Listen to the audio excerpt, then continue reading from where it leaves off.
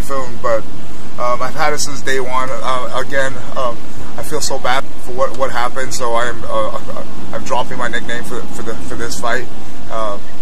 And if you see my walkout shirt, fighting for something, and then you see a Filipino flag going through, and then $5 from the sale of the shirt goes to Doctors Without Borders, and it's going to I'm going to donate directly to the Typhoon victims.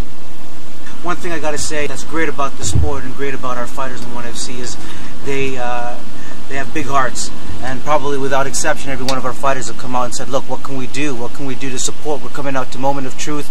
We're proud to be part of 1FC, but what can we do to help all the people that are suffering? And Paul has taken a big initiative. We had a bunch of fighters that have done similar things, and we're looking forward to a great night and also supporting the cause.